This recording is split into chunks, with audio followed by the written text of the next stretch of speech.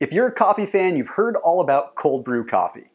All right, maybe you don't know the difference between regular coffee and cold brew, or maybe you're actually irritated that this newfangled style of coffee is coming in and ruining your traditional cup of coffee.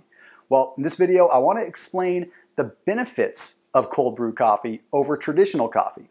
But before I do that, I have to explain how exactly cold brew coffee is made over traditional coffee.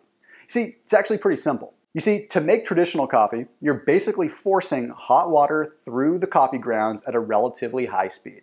That's brewing a cup of coffee because the heat is extracting some of the flavors and the oils into the coffee. Now with cold brew, it's actually quite simple. You're basically taking cold water and you're allowing coffee grounds to sit in cold water for 12 to 24 hours, so you're still extracting the coffee flavor and the caffeine, but without the oils. You see, the oils are what cause the acidity. It actually causes that bitterness as well. In fact, cold brew coffee is 67% less acidic than traditional coffee. You're still getting all the benefits of regular coffee. You're still getting the caffeine, you're still getting the flavor, and in fact, the oils that ordinarily make it super bitter or make it super acidic would normally affect your tongue to the point where you actually wouldn't be able to taste the fruitiness or the earthiness of a coffee in general. So that is why cold brew tastes so much smoother. You're actually tasting more of the coffee. You're actually tasting more of the flavor. You can actually taste the difference between different beans and different roasts much more than you would if it was traditionally brewed coffee. But how does this affect your health? And we have to look at acidity levels when we talk about our health. Now, obviously, there's a lot of stuff out there that says we should have our bodies in a more alkaline state. I'm not going to comment on that because the science and the research is still up in the air.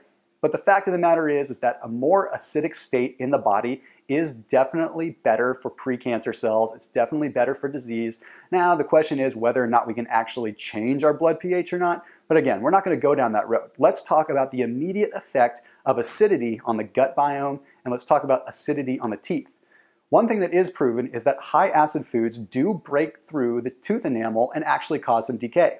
Now, when you take a cold brew coffee that's 67% less acidic, obviously you have less impact on your teeth. It's not going to stain your teeth as much. It's not going to cause decay as much. But let's talk about the gut biome. A highly acidic environment in the gut can allow certain bacteria to flourish. Certain bacteria that we may not want to flourish. It's going to cause a skewed gut biome. So when we can balance that out, we can bring our exogenous sources of acid down just a little bit, unless we're causing a negative feedback loop. That's a story for a different day. Then we can actually help our gut biome to be in a better position. And also, a lower acid level is also going to help ulcers, and it's also going to help some causes of stomach upset. So the science is pretty simple. Less acid coming into the system can make things a lot easier when it comes to trying to create a bit more of an alkaline state.